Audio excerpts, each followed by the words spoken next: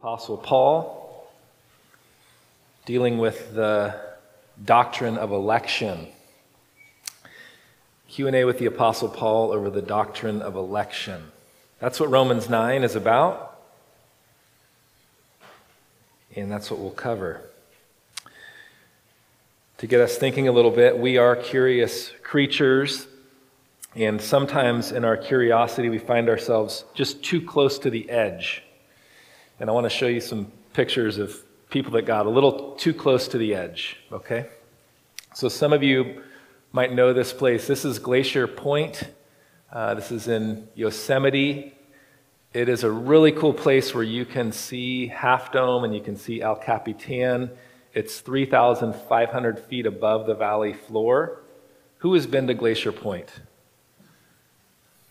Okay, those whose hands are down, you're going to get a citizen's arrest at the end of this message. You really got to go. I mean, you got to see this stuff. It's in California. People come from Germany to see this place. Anyway, so next slide is Taft Point. So you can go out further. You don't have to stay there where those people were. You can actually go out further and kind of get to the edge of the rocks to see this great valley and all these sites. But you can also go too far, and I want to show you this next picture here. This is a couple years ago, but this is an article about Is Our Life Just Worth a Photo? The tragic death of a couple in Yosemite. So this couple they're influencers. They take pictures in crazy places, and so this picture actually isn't in Yosemite. If you notice, that picture is probably the Grand Canyon.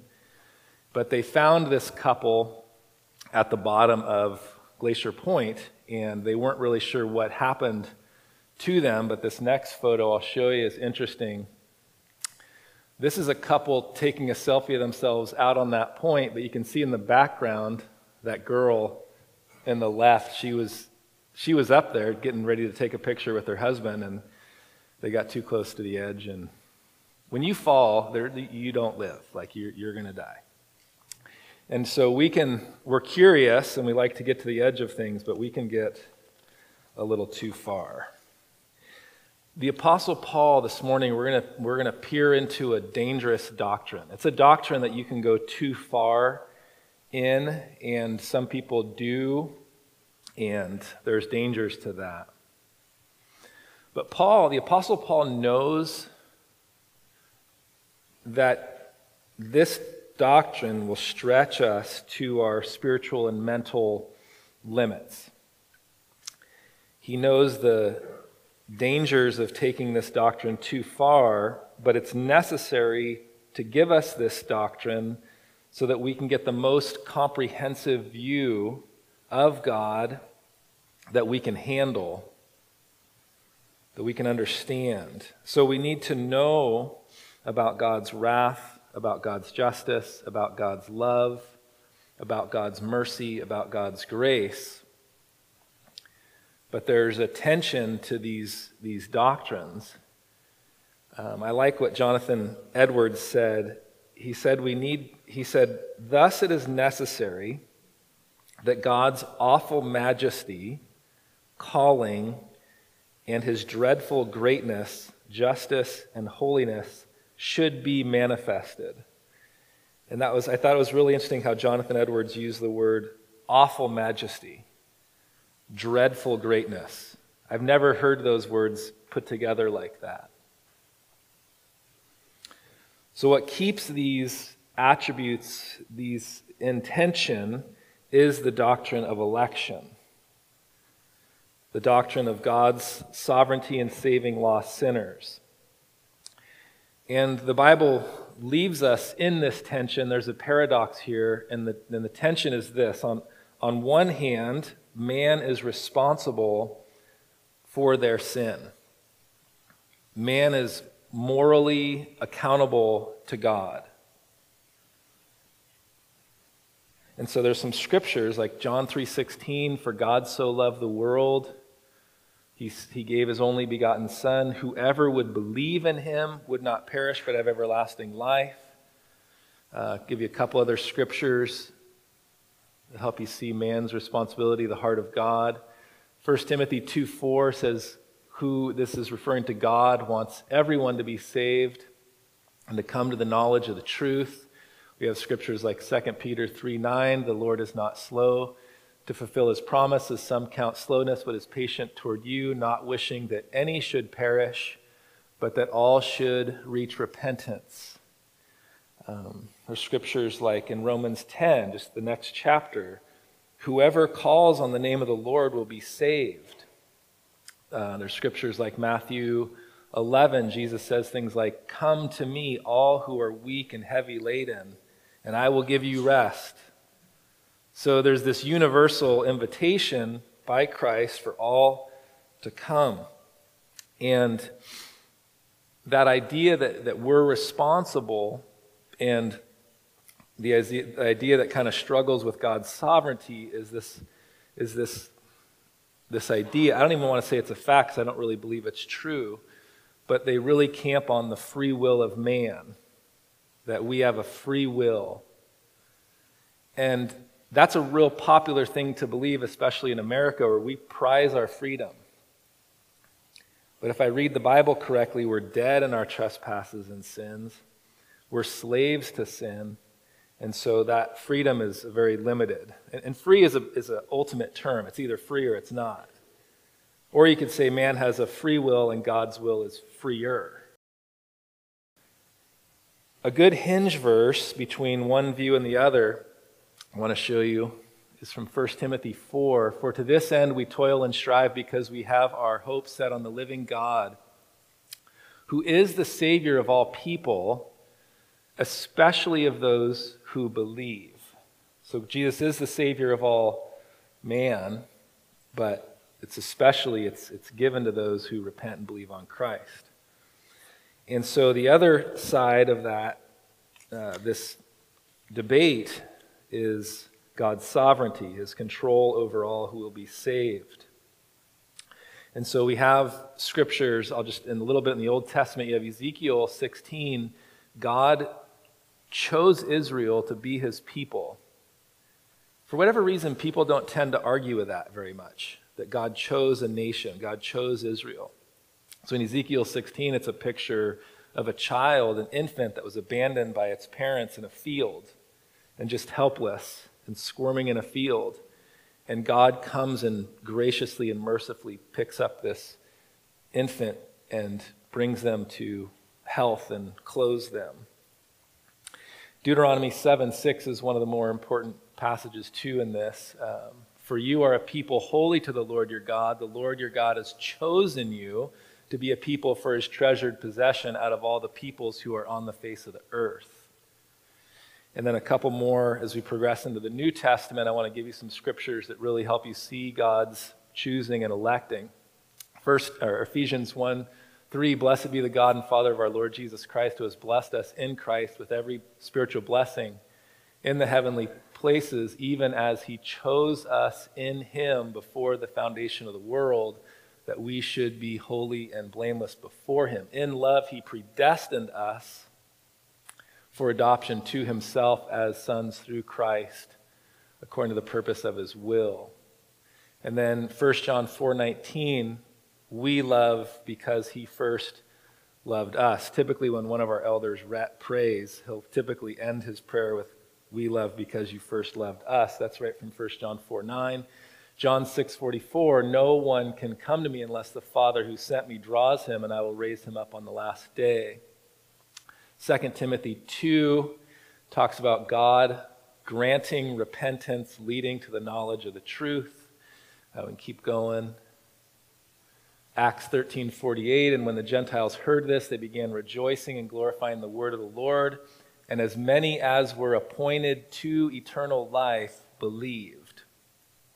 2 Thessalonians 2, but we ought always to give thanks to God for you, brothers, beloved by the Lord, because God chose you as the firstfruits to be saved through sanctification by the Spirit and belief in the truth. To this he called you through our gospel, so that you may obtain the glory of our Lord. So hopefully you can see the tension here, that on one side you have man's responsibility, that we're culpable or responsible to God. On the other side, you see God's sovereignty and his choice and his election. And so we find ourselves in this paradox. A paradox is para, meaning alongside of, we get parallel lines from it. And then doxa is opinions, and so thoughts. And so a paradox is thoughts or opinions that run alongside each other, but they never touch.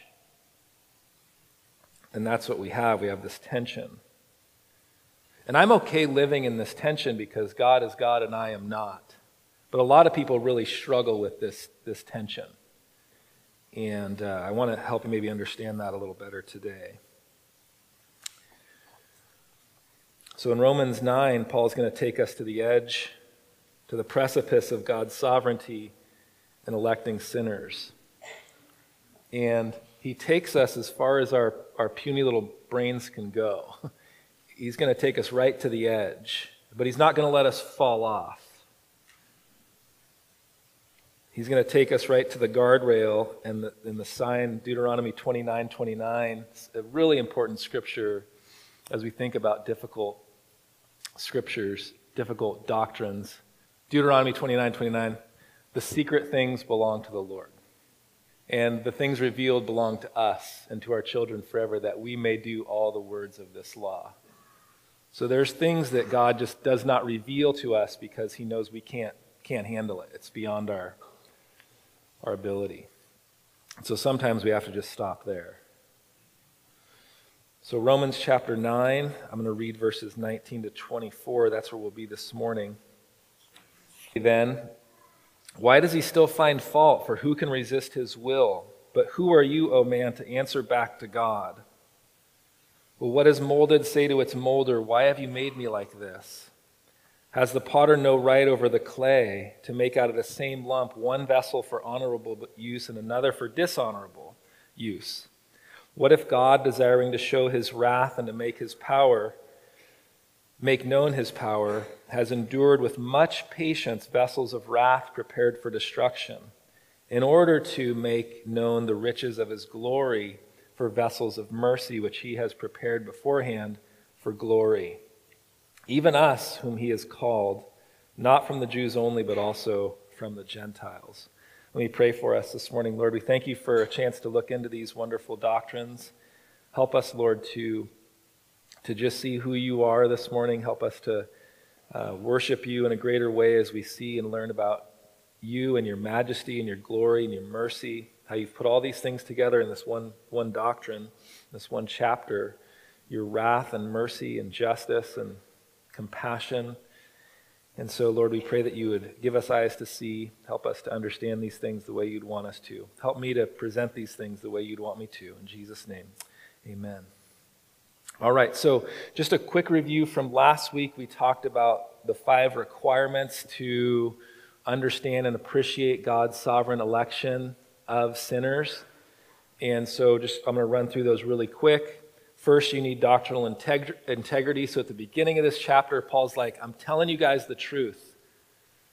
My conscience is clear.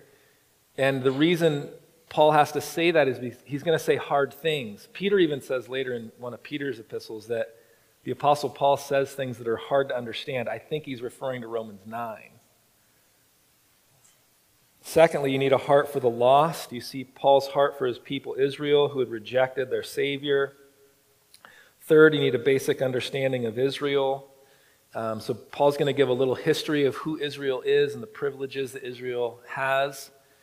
And it's good for you to know about Israel because they're still a big player in human history. Here we are 2,000 years later, and Israel's still in the news pretty much every day. And so it's important to understand God's intention for Israel. Fourth, you need spiritual eyes, because Paul's going to say things like, not all Israel are Israel. That's like saying not all Americans are Americans. And so you need eyes to see some of these things that Paul's trying to reveal. We're going to get into that more next week. And then fifth, you need a humility to accept who God is and who we are. because God is acting in who he is. And so God's name, what he told Moses back in Exodus, is I am. I am who I am. He is completely self-existent. He's not hindered. He's not influenced by any. He has no pressure to act. Like, this is so foreign to us. We are so influenced. We have so many pressures. And God is completely self-existent. So Paul knows that Romans 8, that wonderful chapter, is going to bring up a lot of questions about God's sovereignty, and so he spends Romans 9 answering those tough questions. So this is the Q&A with the Apostle Paul. Paul answers these three questions. The first question, and the first two questions we dealt with last week, so I don't want to spend a whole lot of time. But the first question is, has God's word failed? And the idea is, if Israel, God's chosen people who have the promises, if they've rejected the Messiah, their Messiah, does that mean God's promises failed? Or you could look at it as God made these covenants with Israel, and now he's kind of changing directions and going to the Gentiles. So if God did that to Israel, his people, will he do that to us? Will God change directions on us if our hearts grow too cold? Has God's word failed? And it has not. That's a no.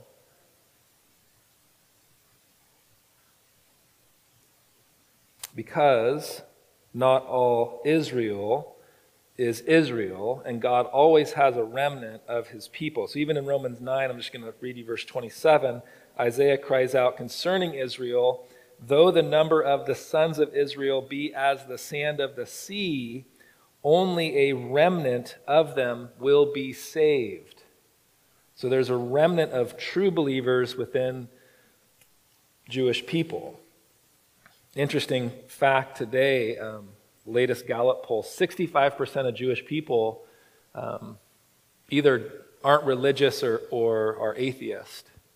And so you see just the hardness of the heart there.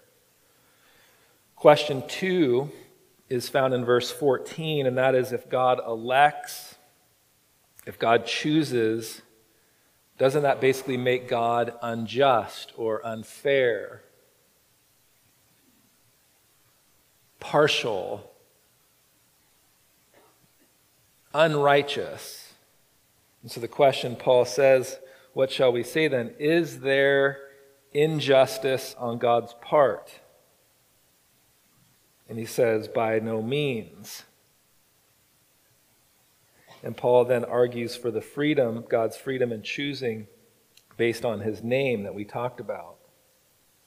Verse 18, so then he, God, has mercy on whomever he wills, and he, God, hardens whomever he wills. And that leads us to the next question in verse 19. You will say to me then, why does he still find fault? For who can resist his will?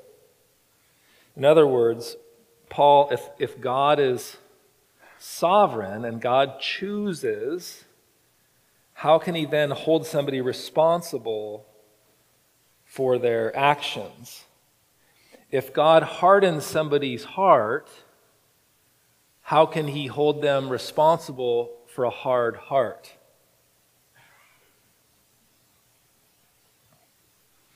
Because we cannot resist his will. What he's going to do, he's going to do. How can God condemn someone who really has no choice? And that's a good question. It's a question probably most of us have asked as we've studied these things. And so Paul, in a very Jewish, Jesus-like way, responds with these two questions, with three questions. So the first question that Paul asks back, and this is a question to put us in our right place or to put us in our right standing before God. Paul says, verse 20, but who are you, O man, to answer back to God?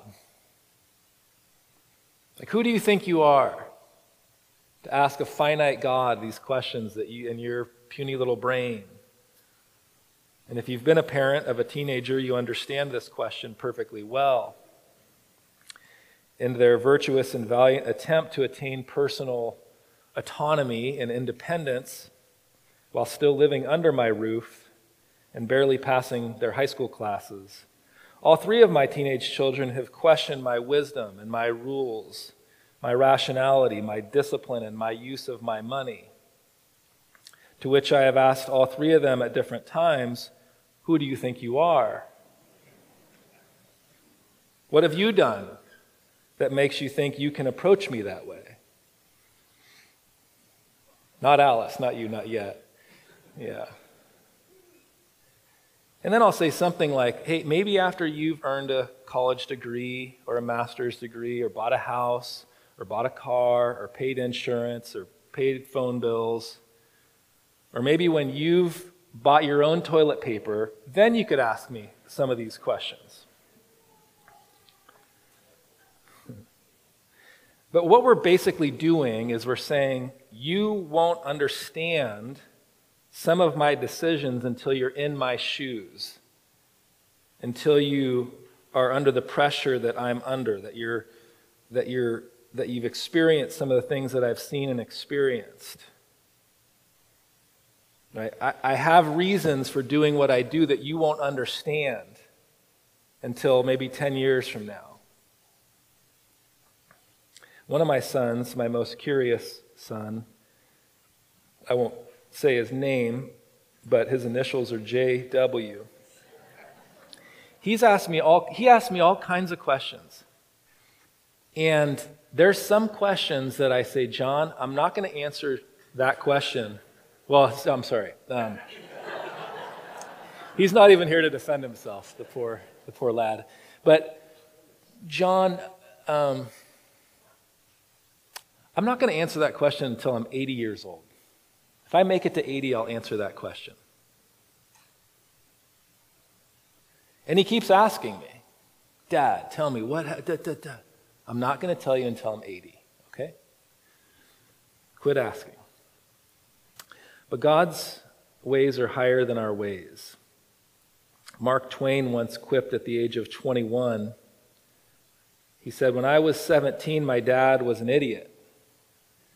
But it was amazing how much he learned in 4 years.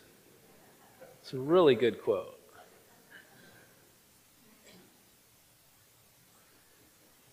In Romans 11, I want to show you just kind of little spoiler alert here where Paul's going to end this whole argument and what he's talking about. Oh, the depth and the riches and wisdom and knowledge of God. How unsearchable are his judgments, how inscrutable his ways. Who's known the mind of the Lord, or who has been his counselor? Who has given a gift to him that he might be repaid? For from him and through him and to him are all things. To him be the glory forever. The second question that Paul asks in response here is, why have you made me like this? In verse 20 there. Why have you made me... Will what is molded say to its molder, why have you made me like this? And I think at the core, this is at the heart of the transgender confusion. Okay? God, why have you made me like this? God, if I'm a boy, but I have these emotions and feelings, and I kind of relate more to the girls, why have you made me a boy? And I want to say to that person, you're going to be a great husband one day. You're going to be a great dad because you have these emotions and these feelings that I wish I had. And I need men like you to help me understand how to have these emotions. But if you just turn into a girl, it's not helping any. See? And it goes both ways with the girls' side of things too. Everything God's made is very good. God doesn't make mistakes.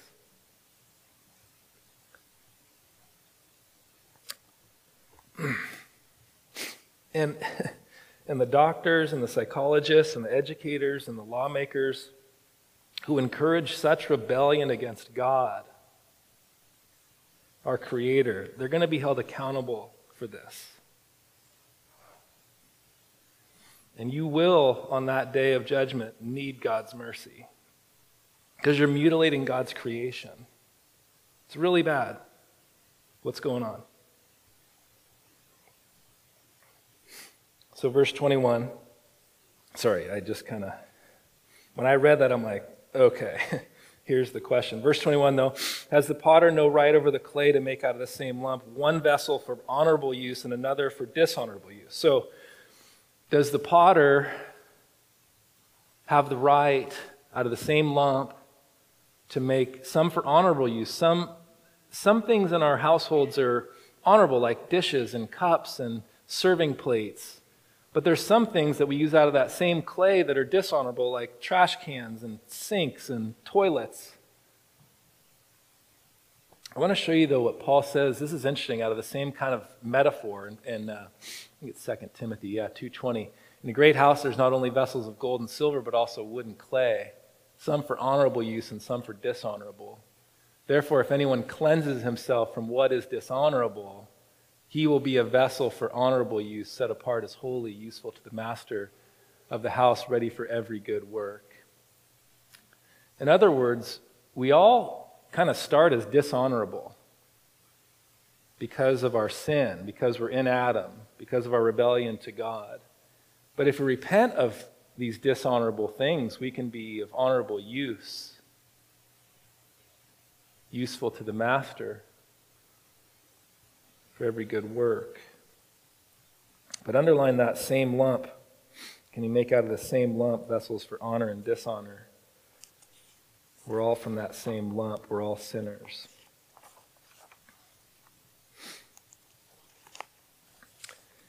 One of the things one quote I heard this week that I'm really thinking about is we don't live by logic as Christians. We live by faith. And I think that's important to realize as we go through this life. We don't live by logic, we live by faith. And so Paul's going to ask maybe the most important question in verse 22. What if God, desiring to show his wrath and to make known his power, has endured with much patience vessels of wrath prepared for destruction, in order to make known the riches of his glory for vessels of mercy? So Paul's going to take us to this question takes us right over the precipice. Like, we're going to look pretty deep into this. And Paul, it doesn't seem like he's confident here, because he asks a hypothetical question. What if God did this? I'm going to extrapolate this doctrine, but in Paul's mind, I don't know if this is exactly how it goes, but what if he did? To show us who he is, verse 22. So a couple things you need to see in this. What if God, desiring to show? So God desires to show his wrath and to make his power known. And he's endured with much patience vessels of wrath prepared for destruction. Right? He is a God of justice. He is a God of wrath. He is a God of power. Most of you in here, I'd say probably 95% of you in here, have heard about God parting the sea so that the Israelites could go through, and then he judged the Egyptians. And most of you have seen that maybe because you watched a Disney movie or whatever. But if God didn't harden Pharaoh's heart, you wouldn't know about God opening up the sea for the people to go through, to display his power. And so God has a purpose in these things. You read the end of Revelation. I don't even want to read it this morning, but you read the end of Revelation. You want to see the power of God in judgment.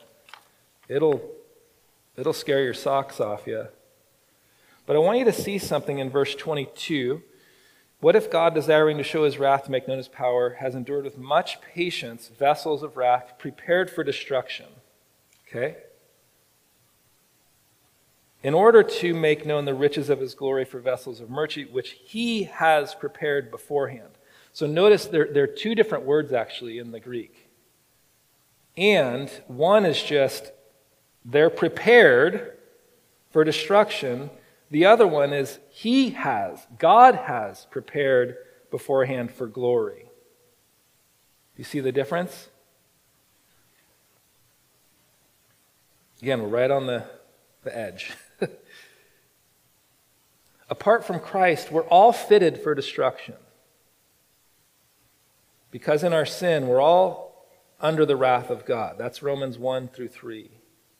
We all have the orange jumpsuit on. We're all shackled before the judge in our sin.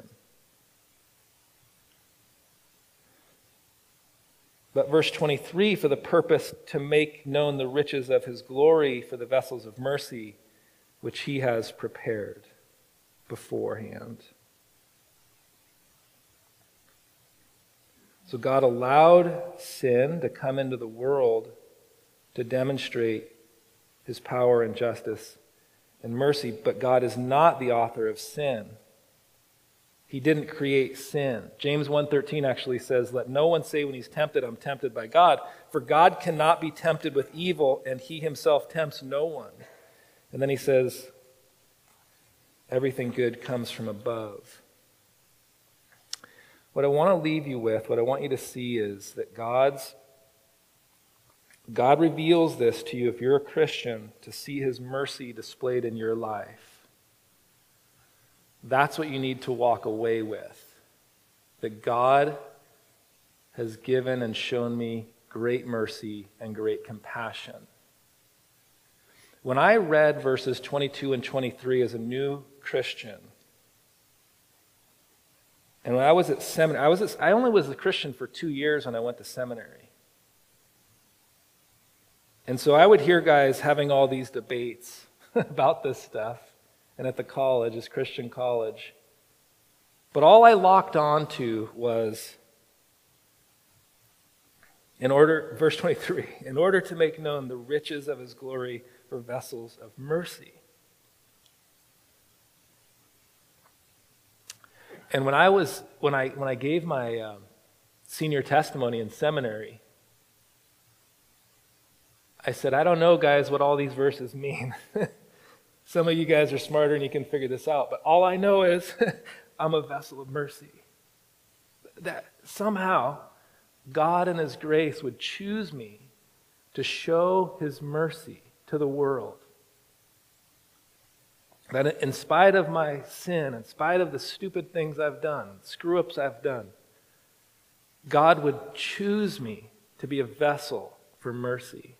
And if you're a Christian, if God has chosen you and you are saved and you've repented, it's because God has chose you to show his mercy and his compassion to the world. Let me pray. Lord, thank you for this morning. Thank you for a chance to preach on Romans 9. Thank you for these glorious truths, Lord. I pray that you would continue to help us understand these things in the days to come. Thank you for your mercy in our life. In Jesus' name, amen.